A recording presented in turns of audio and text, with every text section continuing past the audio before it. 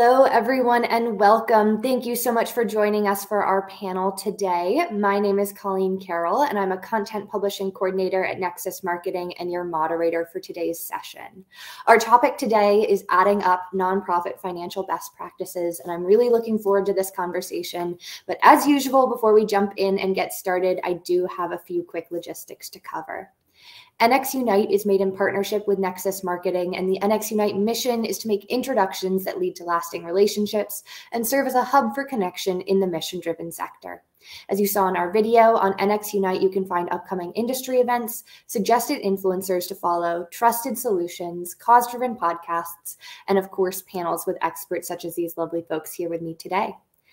Today's hour-long panel will include time both for questions curated by my team and questions from you all, our wonderful audience. So at any time during the panel session, please feel free to start submitting your questions either via the chat or via the questions tab, and we'll take as much time in the second half to address as many as we possibly can. So again, that second half of the session will be entirely dedicated to your thoughts. We did have a number of questions submitted with registration, which is fantastic, but we will give priority to our live audience questions. So submit those questions early and we'll get to them as many as we can. All right, I did also want to mention that if you're having any technical difficulties, please let us know via the chat. My colleague Anton is under the Team NXUnite username and will do his best to assist. So give a little holler in the chat, let us know what's happening, and we'll try to figure out how to get you back on and enjoying the session as quickly as possible. This session is also being recorded, so if you get to the end and the insight you heard was just so fantastic that you need to hear it a second time right away, that's wonderful news. It's going to automatically be in your email inbox at the end of the session. Give it a few minutes after we wrap up and that recording will be there. It will also continue to be accessible on the NXUnite website on the on-demand panel section. So if you have any friends in the industry who you're like, can't believe they missed it, that session was perfect for them, please feel free to share that same registration page that you use to sign up, and they'll be able to access the recording. Finally, before I introduce today's panelists, I do want to give a big thank you to our audience, our live audience who is already very cheerful in the chat, letting us know where they're calling in from, as well as those watching the recording, whether that's tomorrow, a week from now, a month from now. Thank you so much for taking time out of your day. Really hope you enjoy this session and get something out of it. And also hope that if you are joining us live, you'll submit those questions so we can address the topics most relevant to you and your team. All right, I'm going to jump in with some introductions. And first, I'd like to introduce Brian Haney, founder and CEO at the Haney Company. Brian is a certified association executive specializing in insurance and financial solutions for associations and privately owned businesses. Founder of his firm, the Haney Company, he is passionate about educating and empowering consumers to achieve financial success.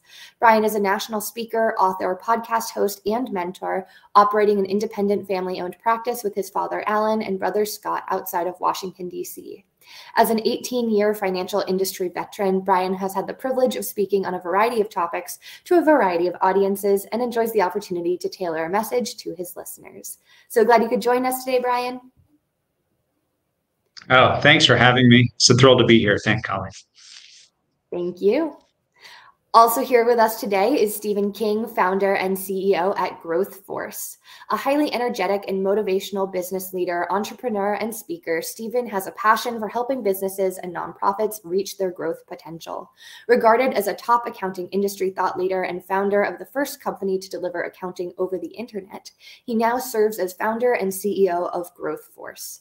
His ability to visualize the future of accounting and assemble a highly qualified and motivated team has led Growth Force to become one of the nation's largest cloud-based bookkeeping, accounting, and comptroller services.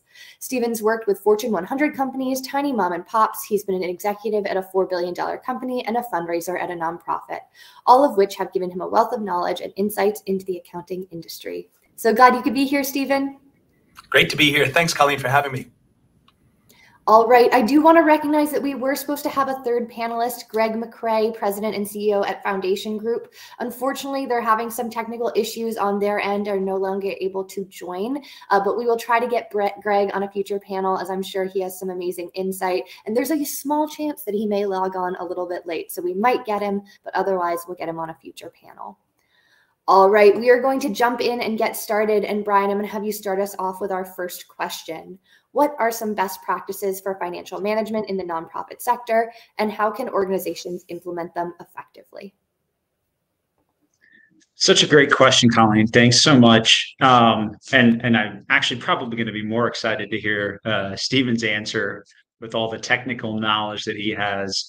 The things that I think we've seen that are somewhat uniform, I think, across the nonprofit sector are having really good systems. I think obviously in a digital marketplace, you have to have the right tech stack to be effective, to track information, to have the data that you need, and to be able to then take advantage of using that data so that way it can be informative. And it's, having challenging systems, outdated systems, or things that just don't work and take up more time, energy, effort, and resources and manpower.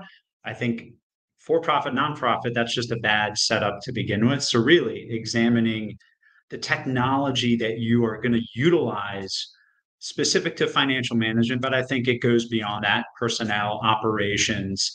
And so, they all do need to be in as much harmony and synchronicity, I think, as possible. I think another, and this is probably an understated best practice because it probably doesn't stand out too much when we think about these things, but have really good partners. Who you work with matters, who you select. You're not going to have an in-house everything, regardless of how big you are. And even if you do happen to have an in-house everything, it's always important to have key constituents, contracted relationships, legal, financial, accounting, you name it. And it matters. Your broker matters, your insurance professional matters, any advisors. And so just really finding those relationships that can help give you that disinterested third-party expert advice, guidance, framework, be that voice to bounce things off of. Really good partners invest not just in delivering their services and solutions, but invest in you as an organization. They buy into your mission and your vision and really want to help you achieve success in whatever domain that you're in. So that's how I define the partnership. It goes beyond whatever your contract is with them. And I think the last thing, and I don't know that this maybe stands out as a best practice, but from what we've seen with the organizations that really excel, that your financials tell a story. And so I think that that's probably going to a theme of the rest of this conversation, I imagine. But what story are you telling when it comes to your financials? And if you've never told a story of your financials before, maybe that's where you're going to want to start. Stephen, same question over to you. Any thoughts on best practices for financial management in the nonprofit sector and implementing them effectively? Yeah, I'd love to build on what Brian said. I come at it from a very unique perspective. I spent 7 years at Ernst & Young, right? One of the largest accounting firms serving the Fortune 100 companies, and then got an opportunity at age 29 to be the CFO of Amnesty International USA. So now I'm dropped into a $20 million nonprofit running fundraising, finance, IT, HR, all the non-human rights related stuff.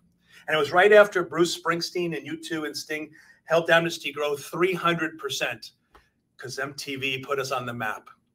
And so what I learned was that a nonprofit is harder to run than a for-profit.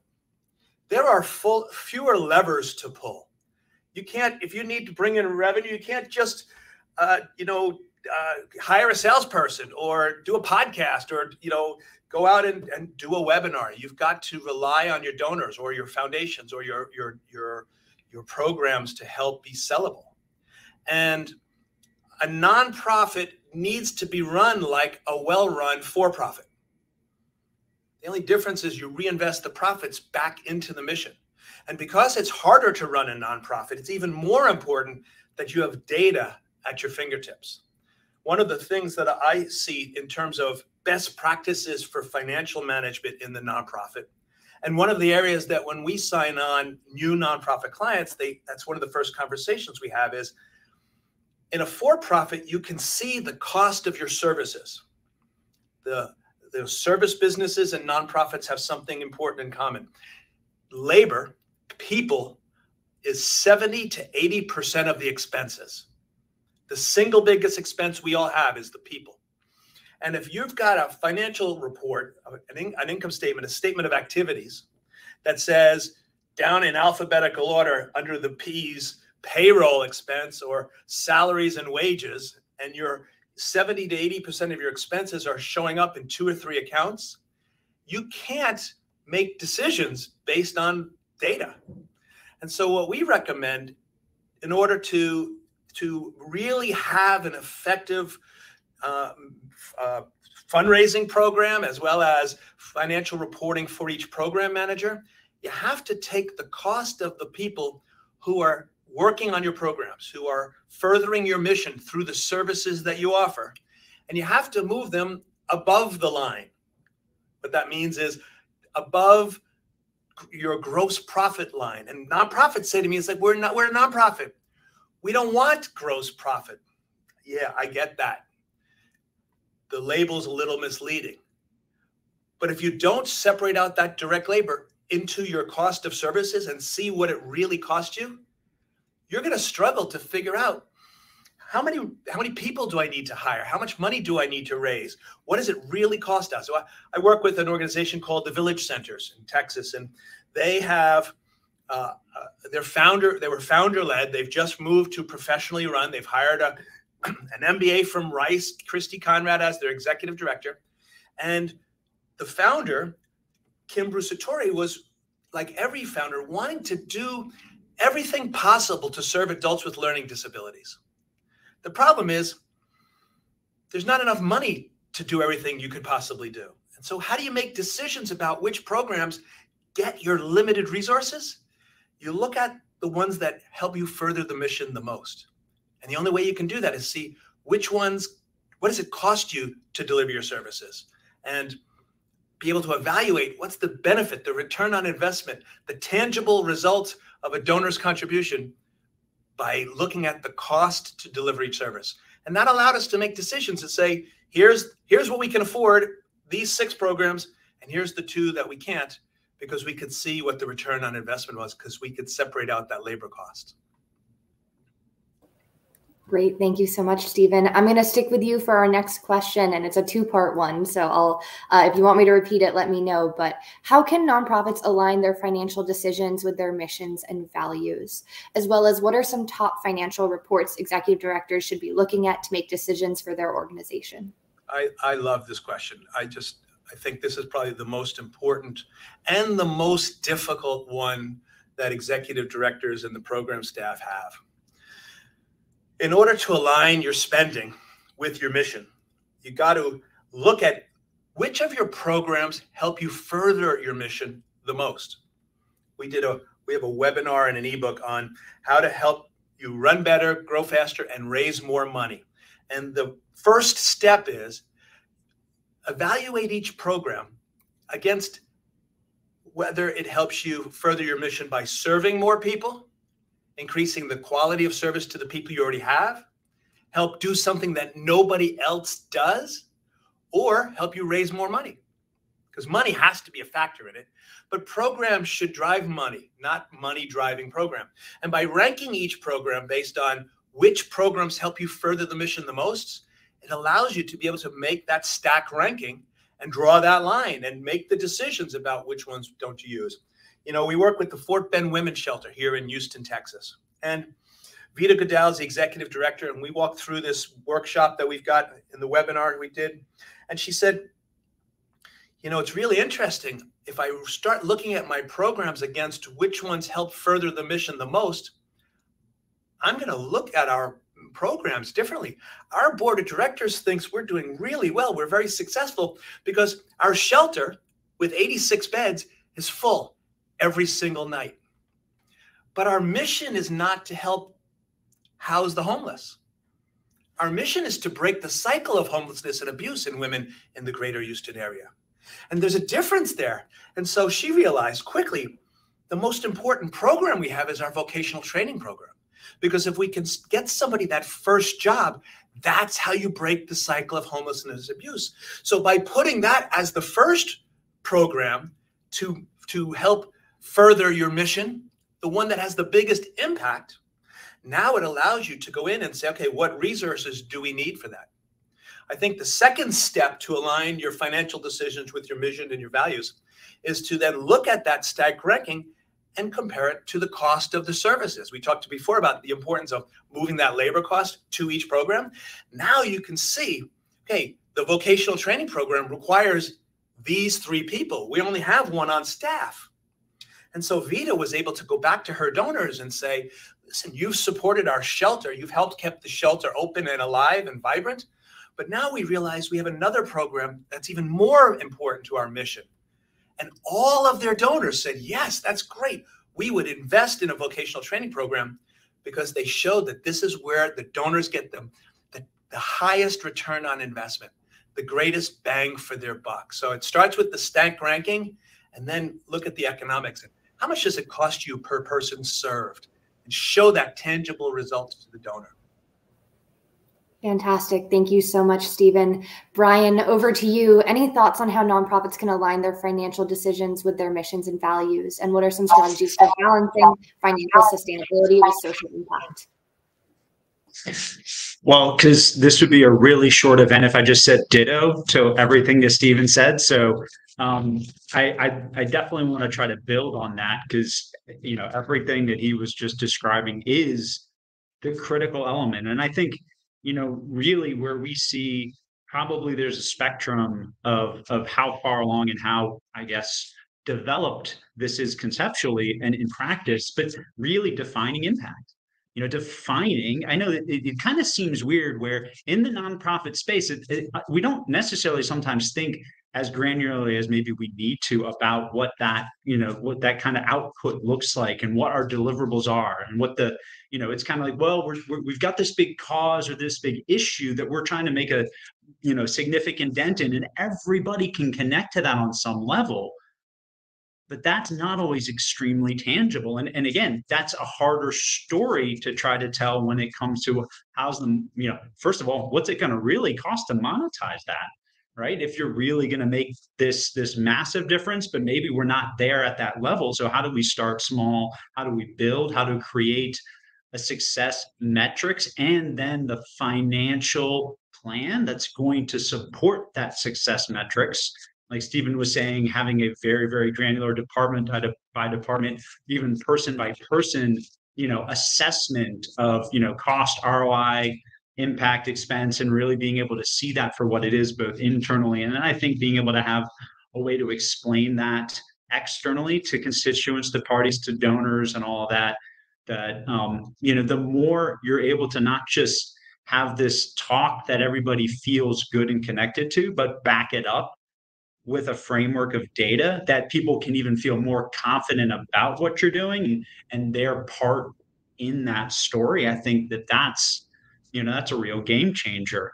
I think the other thing is to realize that, and this may be obvious, but there's a difference between want and need and hopes and reality.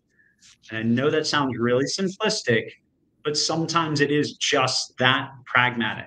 Right? How do we really understand, yes, we really want to do this, but maybe this is what we need to do first. How can we triage some of the things, the competing interests, the expenses? Where do we need to, hey, we had a windfall this year in donations. What's going to be the best thing for us to do with that excess capital right now? Do we have a plan for that scenario? Maybe if we don't, then that's where we need to start, right? So I think that's, again, the more that you're able to define your mission, your vision, and your values, that makes that definition easier to carry through to all areas, to have all parties be more involved and see that more direct connection to furthering that mission.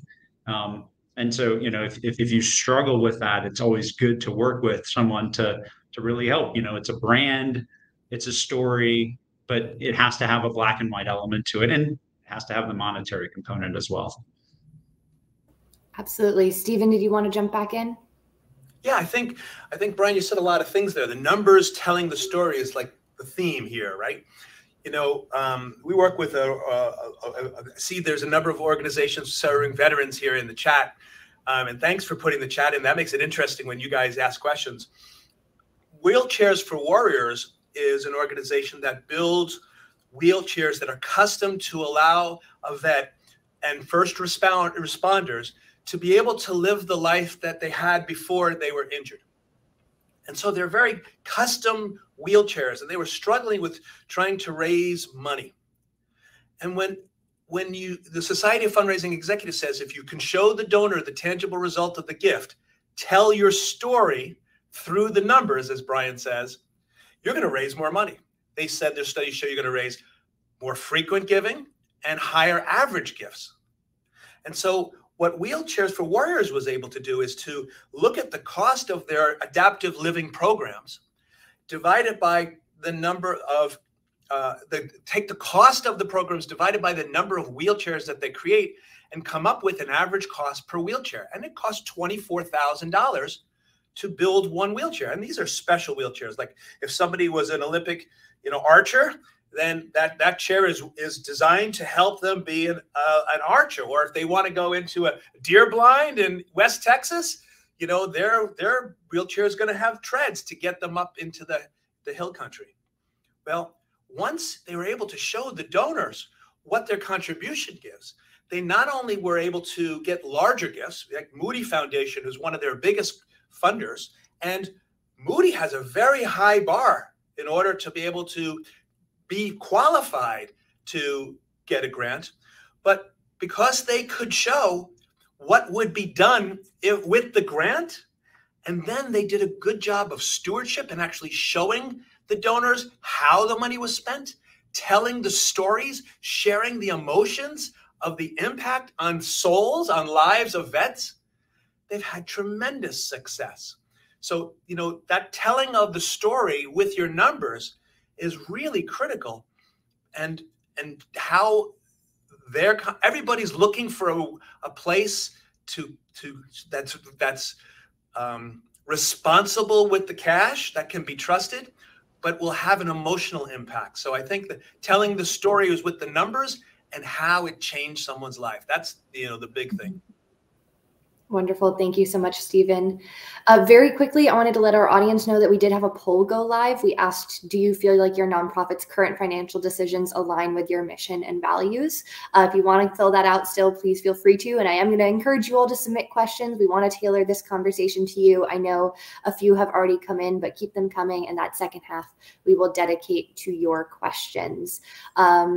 Very quickly checking in on the poll, I see that 55% of you have said that sort of your values align with your mission, but it could be better. 38%, yes, we've worked hard on it. Congratulations, that is awesome. And 8% not as well as we'd liked. I don't think those numbers added up because I think someone voted as I was going through, but it gets the idea. So for those of you who are in the sort of or not as well as we'd like category, I hope those answers were helpful. Brian, I'm going to have you start us off with our next question. What are some common financial challenges that nonprofits face, and how can organizations overcome them to achieve their goals? Well, again, Stephen said it really well, that it's much harder to run a nonprofit than a for-profit. I think probably I would say one of the largest challenges is uneven cash flow. You don't have the same amount coming in all 12 months of the year. Now, some organizations might have less kind of delta on a month-over-month basis than others, but I think the reality is we all can understand that while we might have certain times when we have a lot coming in and then other times when we don't, a lot of times those fixed expenses don't also line up with when the revenue comes in. So just recognizing that you have to be very, very systematic in how you're going to approach that, and create a good plan and a framework to address that, so that way you're optimizing that revenue over a 12-month period of time. I know a couple of organizations we work with literally get 98% of their revenue in 45 days. I mean, it's incredible. And again, the for-profit model, I don't understand that component because it doesn't really, exist in another domain. So it's impressive. How do you then take 45 days worth of money and make sure that it's spent wisely towards the mission, but also the rest of the fixed costs, expenses, the personnel, et cetera. And I really do love the examples and the granularity that Stephen gave in terms of connecting things to the personnel. And I've seen some really great examples in the clients that I know we've worked with where, they have, even in the job description and kind of each person that works for their organization isn't just connected to what they need to do functionally, but they're also connected to the finances, or at least to the element of the finances that, should be in their purview. So the more that every member of the team recognizes that there is something that they're doing to contribute to the overall bigger picture, not just the vision and the part that we can feel good about, but the monetary component as well, then those teams operate better and more effectively when they have good dashboards of progress and everyone can kind of see that. So I think that that's, the certainly managing cash flow that's uneven is a big challenge. And I think the other one was one we just touched on, right? The lack of vision and strategy that's meant to guide us more effectively. Sometimes you tell kind of the high level story and we can kind of peer into the future and all get really excited about what we are trying to accomplish. But if you don't get that down on a very fundamental day by day, or, what are we going to do in the next 6, 18, 24, 36 months, then that can be a real challenge. That's a challenge to turn around and tell a board, hey, we all agree what we're trying to do. But if I'm not able to really give you a good story and a plan, that a roadmap from today till 18 months from now that shows how we're going to get there, then I think that that's the other disconnect that people can run into. And so being able to address both of those and understand that you need to have a strategy for all of that, I think is a key healthy element towards moving you in the right direction. Yeah, absolutely. Thank you so much, Brian. Stephen, thoughts on common financial challenges? I would love to reiterate what Brian just said about cash flow, right? That is one of the biggest reasons why nonprofits are harder to run. That seasonality is, you don't see that in for-profits. And so that's why, as a fundraiser, we put so much energy into building sustainer programs, the monthly giving programs. What's really great is you can take the sustainer programs, the best practices around to actually build a campaign around it and create a group. At Amnesty International, we called it Partners for Conscience. And it really was the groups that sustained us, that, in August, when it's the deep dark of the summer, right? Your gala isn't going to happen for another 2 or 3 months. The spring golf outing or the poker tournament, whatever you did in the springtime or the spring appeal has been spent. But by having that steady monthly giving program, you really ensure that you can make payroll in the hardest days. And so what we recommend is a simple technique to increase your giving by 20% is to go to your donors. Let's say somebody's giving you $1,000 at the end of each year. So, and right now is a great time to do it, right? In the spring, and drop the last zero. So 1,000 becomes 100, and ask your donors to give $100 every month and make it easy for them.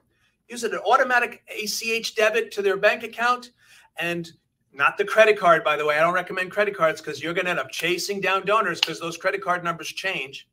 But you can ACH for free. QuickBooks has got some great services to automate billing and collection. But what that also does is it allows you every month to tell your story with your numbers, right? So if you've got, in Fort Bend, in Wheelchairs for Warriors, we just met this week, and they've got another program for donated wheelchairs where they can refurbish and get that cost down to $12,000 a month. And they're going to ask people to give to give $1,000 a month and pay for one wheelchair every year. Or if you can only give $100 a month, bundle you along with 10 other people so that the 10 of you are helping with build one wheelchair. And then every month, send them a cultivation mailer with the acknowledgement, you gave me $100 this month, thank you. Let me show you a picture of our vet who is using this to compete as an archer. Or, the Village Learning Center has stories where they say, let me show you how we took our adults with learning disabilities to their job on the bus. And your $100 a month contribution pays for 3 people on the bus. That will lift. Not only do you get a 20% increase, because instead of getting $1,000, you get 12 $100 gifts, you get $1,200. But it also connects you with your donors. It gives you an opportunity to increase the additional asks. And to me, that cash flow is one of the single biggest problems. The monthly giving program really helps it. Yeah, and I just want to, what Stephen was saying also reminded me, and I think that I'm going to define this as the solution, but revenue diversity. And this is, again, where, the for-profit world can teach the nonprofit world quite a bit, because it's that entrepreneurial mindset that tends to come to play to help address that in a more for-profit dynamic, that sometimes nonprofits struggle just to see beyond one or two ways to bring in revenue or generate revenue and find donors. So really, encouraging and finding a way to think outside the box and recognize that there are a lot of ways to bring money in, even if it's maybe the same target audience, but like we're just describing, different ways that you can get them to give, making giving easier. Maybe if you have a lot of personal donors, can you attract corporate donors? Maybe somebody doesn't want to write a check as a company, but maybe they're willing to sponsor an event or to be more visible in front of the rest of the organization. So there's a lot of ways that if you can take a few steps outside your traditional lines to try to find new ways to cultivate revenue, again, to get that diversity. So that way, you're not one of those organizations that makes 98% of their revenue in 45 days and then has to worry about the other, 320. That's a big element. Brian, you mentioned something earlier that I think was really important, which was key performance indicators, or KPIs. I know there's a question in the chat about, how do you get the board to see if you're moving away from the mission or the purpose? I think board reporting is something that's really worth spending a minute on here, because this is what most we know when people come to us to be the outsourced accounting department for their nonprofit. The number one reason they're coming to us is because the job of the executive director is, number one, to make the board happy, and two, to raise money. And those are two hard jobs. In addition then to number three, which is the job, right?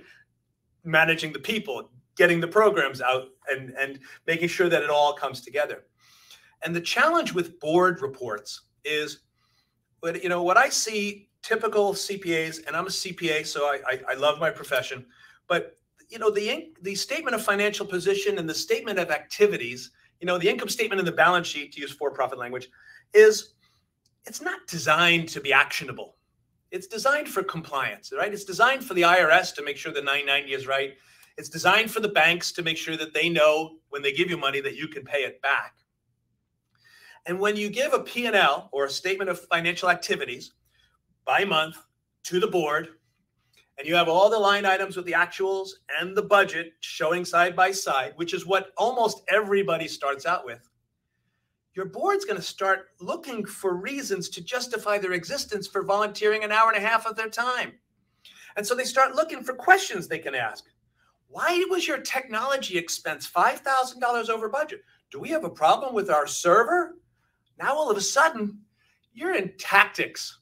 And what we recommend is have an organizational scorecard that shows the most important drivers of the organization, starting with revenue. What is the trends of the revenue? Earned revenue separated from development revenue.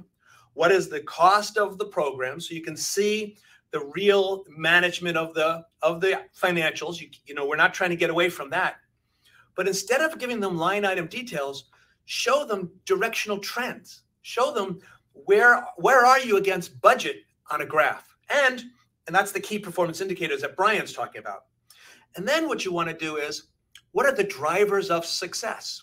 In the village centers, their home community services is a big part of their program. So we have a chart that will talk about how many people are being served in there. How many incidences do we have? Do we have any legal issues? Do we have any investments that need to be made? But make sure that when you're delivering a report to your board, it's a high-level strategic board report, not just what the CPA delivers, because you're going to get the board down into the weeds. I'm so glad you answered that question now, and I know we're probably staying on this one a little bit longer, but I think this is really good, Colleen. I'm very proud to be on the national board for Financial Industry Association, NAIFA, and I can absolutely say I continue to have a very wonderful experience as a volunteer board member because they present information in exactly the way Stephen described. Each department has a part of the story that's being told. And, so every board member isn't just presented with the numbers. Now, yeah, I have a few designations. I probably know more than the average financial professional about how to read the numbers, but that's not really the point. The point is that I don't get them and then am kind of implied that I need to know how to interpret them. I get the story. It's very transparent, and it really allows me to connect to what I'm seeing. But also, it heads off a lot of potential questions or concerns, because if there's something in the performance that would show up on one of the profit and loss and the statement of cash flows, there's something that I'd be like, I don't understand this. They've already kind of addressed that in the way that it's been presented. So that way I don't have to try to interpret it. I don't have to go out there and, hypothesize in my own mind about how we're falling apart financially. And so, in very, very real life practical terms, it makes all the difference. But sometimes, again, organizations, I think, assume board members maybe know more than they do. And my wife says this to me all the time, try to communicate and present things to me as if I'm in kindergarten. Make it real simple. Don't presume anything. And if somebody understands it, they'll be able to kind of move you along. But at least that way you're not kind of walking into the door and hoping people can make their own assumptions, because everybody brings their own assumptions to the table. Some might be good, some not so good. And so that's just a much more effective way, I think, to have that interaction. And then when the board has that experience, those board members walk away as champions of the organization, which you obviously want them to be, but they feel so much better now because they've been told a more compelling story. It's so interesting you say all that. The same thing is true with your program managers, to the extent that, most 88% of nonprofits are using QuickBooks Online, and QuickBooks is the giant of the marketplace because there's so much power in there. And what I love about QuickBooks Online more than anything else is the ability to put that same kind of financial intelligence into the hands of the program managers. And the secret here, one of the tricks in getting accurate, timely information at the lowest cost is if you give access to your program managers, give them access to their budget for their program and show them their actual spending against that program. Number one, it makes it easier for them to decide, can I afford to spend the money on this outing or this bus or this person? But number two, your numbers are going to be right, because the program manager is going to say, hey, this was charged to my budget. Why are you hitting my budget with that? And now all of a sudden, you don't have to worry about passing through an audit because you got it fixed every single month. And when you have that strategic information in the hands of the decision makers, the program managers, that makes it easier for the executive director to have confidence in their numbers. And then when you give it to the board, you know it's right. So I just want to build on that for Brian. Thank you both. You both get gold stars. You answered both the audience questions, because I think this also talks a little bit about retaining good board members, which was our second question, is giving enough information. Brian, I'll have you start us off with our next one that is kind of our pre-prepared questions that you received in advance. I think we've touched on it a little bit, so I'm not sure we need to go too much further into it, but what are some key considerations for nonprofit financial reporting and transparency? How can organizations communicate their financial information effectively to stakeholders? And how can you show the donors the ROI of their gift? Yeah, I mean, this one I think we can run through pretty quickly because we've talked about it. I'll say some of the obvious. Fill out all the forms the IRS tells you to. Right? Just make sure you're doing that, right? So if you're not doing that, then start there. And then just, more of what we've talked about, not just having the forms, the data, but being able to use it to tell the right stories to the right audiences. And I'm so glad Stephen gave real good description and context of what we were talking about. When everybody has a stake, everything operates better because you've empowered all of the members of your team and your board. When you're telling them things the most effective way, they're more empowered now with their stake. And it makes for a better overall experience that then ultimately does show up in the bottom line. Because when when all members of the team, all employees, and even those that might be volunteer but might be somewhat very connected to revenue elements, can be able to see this, the cohesion and the unity, you're just going to have a better overall experience. Versus sometimes we see that breakdown where the authority and the information is kind of held with a few people, and then a lot of other people are disconnected to that, and that's just never effective. So, fill out what you need to, tell the right stories to the right audiences, empower people to be able to cheer you on. And that's, a great recipe for success. Yeah, I completely agree with that. I think one of the big trends that we're seeing in the nonprofit world today is a shift and focus to outcome-driven reporting. Looking at what are the, as we said earlier, what are the outcomes that further your mission the most? And then when you tell your story to the board, to the investor, to your donors, to even your staff, if you focus on what are the outcomes, then everything else falls in line. You're going to be able to make sure, I think there was one of the other questions here is, how do you make sure that the board knows if you're moving away from the mission and the purpose? If you're reporting on what outcomes are you creating, that allows you to be able to make sure that your conversations are focused on, are we investing in the right programs? Are we getting the biggest return on investment for our mission, for Fort Bend Women's Shelter, not to house the homeless, but to break the cycle of homelessness and abuse? And that helps organizations communicate their financial information to all the stakeholders. And I think that outcome-driven movement, the United Way is making a big push for this over the last couple of years. To me, this is where we all need to be, and donors want that. I mean, geez, most of you probably think we were super prepared in advance, but everything is just, that was perfect. So I want to say this: the numbers aren't the story. The story is the story told based on impact, based on what Stephen was just talking about. What the numbers do is they either support, encourage, and reinforce a well-told story, or they can detract from it or cause concern, or minimally just a disconnect between the story and the financial element. So that's really what we're talking about, right? Let the story be well told to the right parties and the right audience, and then find the best way for the financials to just be the rocket fuel to that story. That's when you get, you're taken off into the stratosphere. Fantastic. Stephen, another question for you. How can our nonprofits on the call ensure compliance with tax laws and regulations? And what are some tips for navigating the landscape that is nonprofit taxation? Brian said it at the top of the show. Partner with people who really know what they're doing. You have to partner with people who just specialize in nonprofits. I had my own CPA firm. I was a tax guy. And the challenge I found was that unless you do taxes every single day of the year, the tax law changes so much every year that it's impossible for you to figure it out on your own. Especially, tax date was yesterday.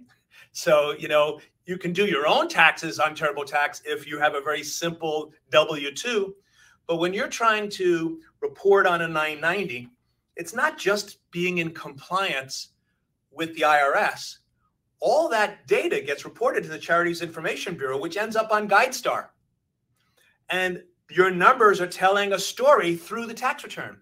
One of the things that I see a lot of people mistake is, and Brian said it, fill out all the pieces of the form, because if you use that tax return as a selling tool, explain what your mission is, what your outcomes are, what is success. I think it's worth it to have a GuideStar account, as if you're the CFO or the executive director of a nonprofit, to go look up your account, because that's what the foundations are looking at, and then work backwards from there and say, okay, we're not showing the outcomes. We're not showing success. We're not showing the key metrics that we measure. And that's what your donors, the sophisticated donors anyway, are looking at. So I think you have to partner with somebody, outsource anything that's not a core competency. That's what a well-run for-profit does, right? Outsourcing has exploded over the last 10 years. And in the last 2 years in particular, with the age of resignation and COVID, you can't find professionals. You can't afford, $125,000 for a controller or a CFO. Is tough to do, tough to find them, because nobody went to graduate school or spent 5 years to become a CPA to go get a $30,000 cut in salary. It's hard to find real experienced people. And so by outsourcing to somebody who specializes in nonprofits, you save money, but you turn the back office from a weakness into a strength. Instead of just struggling to get a board report and get that 990 done, now all of a sudden you have the data to tell that story and raise more money. Wonderful. Brian, over to you. Any thoughts on ensuring compliance with tax laws and regulations, and in general, navigating the nonprofit taxation process? Yeah, I mean, Stephen already really covered all of that. We mentioned it before, obviously, getting all the forms done. I think an area that we see that maybe isn't, compliance in the external sense, but more kind of operationally compliant, and what really good organizations do that maybe isn't always as seen. But I think that's really having really good personnel manuals, processes, having a real good internally and operationally compliant organization, having a really good corporate ethos. Sometimes the nonprofit industry, when it's built around passion, there's a high corresponding element of potential burnout, right? Because you work really, really, really hard on something that you're really passionate about. But sometimes organizations that don't have a really good culture, don't have a really good internal control and internal framework, don't retain these great, passionate people long enough, because the breakdown isn't in what they're doing out there in the marketplace. It's in how are we treating our people, and how are we, running a very good, thriving organization. So I think that that's the other part. I wouldn't be a good insurance person if I didn't say, take care of your risks. Really understand what risks you face. You can get sued in a lot of ways. You should know all of those ways. And then you should have a plan to address what might happen if X, Y, and Z played out. So don't just be blind to that. I'm not saying there's an insurance policy for everything, but there should be a risk, an entire risk policy that you've gone through and you've done an evaluation, so that way you can protect yourself the way that you need to be protected.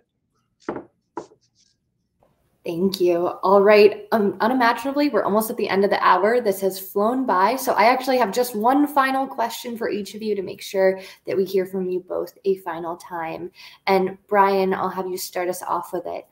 What do you see as the future of nonprofit financial best practices, and how can nonprofits get ahead today?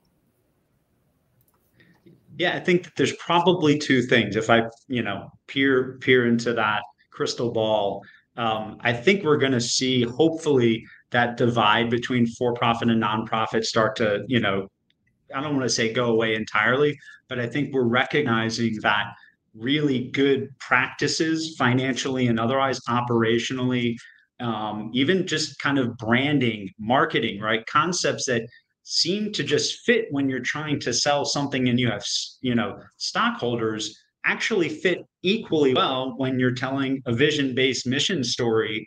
So I think that, just seeing that dividing wall start to come down and the delta gets smaller. But then I also think, again, the same thing in terms of how do we really use technology, data, and how do we optimize ourselves in a digital economy? We're in the digital economy. We're not going back to carrier pigeons and horses and buggies. It's here to stay. So really good organizations of any type are going to really recognize that technology should be an accelerant, not a crutch. And where you are on that spectrum really matters. Yeah, I like that. I think the big shift that I'm seeing across all of our nonprofits is a move from founder-led to professionally run. There's a maturity, there's a life cycle of nonprofits, exactly like there is a life cycle of of for-profits. And when you are trying to become a more professionally run nonprofit, it means that you have to have a methodology to help you create the data that you need at your fingertips in order to help make decisions that drive. And what's interesting is we've studied this over 30 years. There's 5 big decisions that nonprofits have to make. You know, hiring and firing is the single biggest one. Which program should you stop? Which one should you start? Which one should you continue? You know, when you get to that higher level of decision making, and you understand that, you know, this is what a professionally run organization looks like, it's easier actually then to be able to stay focused on the things that really matter. And for me, that's what I love about serving nonprofits, is there's always a desire, a getting better agenda, we call it, right? We just, you know, raging incrementalism is my whole mindset. Every single month, you want to get a little bit better so that by the time you get to the end of the year, you can look back at the beginning and say, well, look how far we've come. I think the other thing is the well-run organizations use their numbers to tell a story. They show the donor the tangible result of their gift. And if you can do that, if you can look at, just like an investor in a for-profit wants a return on investment, donors want to see a return on investment, a social consciousness return on their investment. And so to the extent that you can use your numbers to show that, you're going to raise more money and you're going to be a better run organization. Fantastic. With that, we have reached the end of our panel. I want to give a big thank you to you both. I know if we were in an in-person setting, there would be a round of applause. So just know that I'm sending that to you emotionally through the screen today. I do also want to give a big thank you to our audience, to our live audience for joining and engaging with our polls, as well as to those of you watching the recording. Really appreciate your time. Hope you gained something. Hope you learned something that's going to support the amazing work that you're already doing. And I also hope you will join us for future NXUnite panels. We have a ton of panels planned for this spring and summer related to the world of nonprofits, everything from donor recognition to nonprofit events, to acquiring and retaining Gen Z donors, to more financial panels. Please keep your eye out on the NXUnite website, the NXUnite LinkedIn, or you can even find me on LinkedIn to find sessions that may be relevant to you and your team. All right, that is it for me. Again, a huge thank you to you all. A big thank you to our panelists, and I hope you all have a nice rest of your day. Bye, everyone. Thanks, Colleen. Thank you.